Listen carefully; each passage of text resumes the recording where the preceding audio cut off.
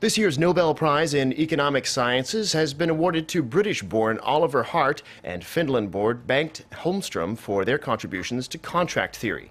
Oliver Hart of Harvard and Bengt Holmstrom of MIT have sought to show how contracts can ensure that parties are bound by mutual interest by balancing needs and demands.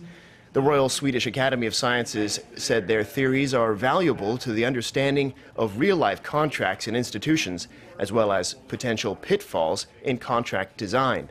The fifth Nobel Prize of the year, economics, was not among the original Nobel Prize categories, but was added in 1968.